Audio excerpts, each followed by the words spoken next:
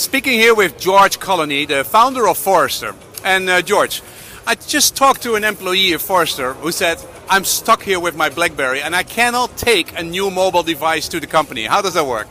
Well, we are a company which has standards. Yeah. However, we are now changing those, and so you'll be able to bring any device you want to work and use any device you want at Forrester. Okay. When will that happen? I think it's happening in the next several months, actually. Okay. So you see also, I mean, you basically are a big prophecy of change and of mobility as the #1 thing, yep, which basically the CIOs needed to integrate. How hard is that to integrate it into existing systems? Well, remember, mobility means that you're going to have software which is alluring for customers that they can load on their phones. And most companies, I would say 85% of the companies, do not have the skills to build that software. That's going to be the big breakthrough. In the future, every company will be a software company.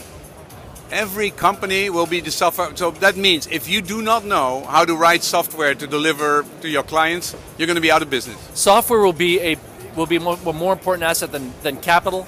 It'll be a more important asset than labor. It is going to be it'll be the articulation point where companies succeed or fail in the future. Software is going to be the center of how these companies will do business. Okay, but George, you're like a salesman who says my product, you know, this new digital product is the most important. I just talked to somebody else, a CIO. I asked him, how many of your people are doing IT? 2.5%. Well, what is the budget?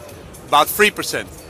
How can people become a software company with budgets and with systems and people allocations like that? Yeah, so we strongly believe that technology management, the techies in a company, will have two agendas: an IT agenda to run the business internally, but they also have to take on what we call the BT agenda, which is the business technology, which is about business technology is very simply defined as systems, process, and technology to win, retain, and serve customers.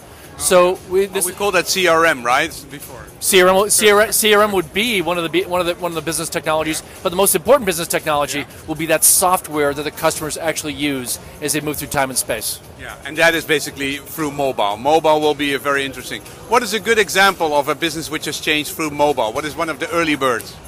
Well, we actually are tracking Siemens is using mobile engagement for the technicians who are serving their wind turbines. Very cool application, actually.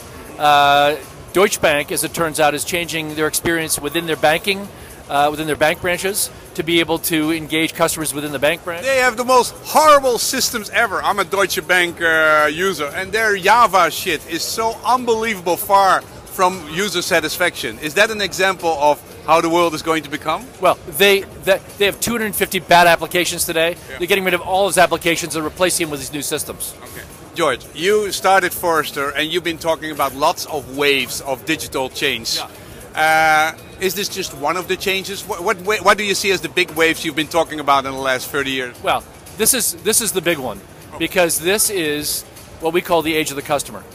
The customer is now taking control. The customer is now taking power from institutions and from companies.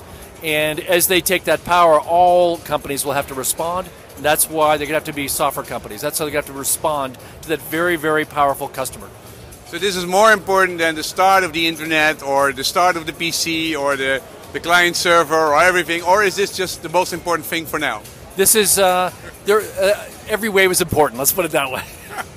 Thank you very much. Yeah. One question, what will Forrester be in 10 years? I think we'll be a company primarily focused around our data business. We gather data on 85% of the world's GDP, so we know exactly what every customer, every consumer, B2B and B2C, is doing in every large economy in the world. I think we'll be a bigger data company in the future. Except the kids under 10 years old, huh? That's not allowed. We can't survey people under 18 years old. And they will change the world. If you look at the Z generation, which is 18 and younger, they are massively different than the Y generation, which is 18 to 28. That's true. Thank you, George.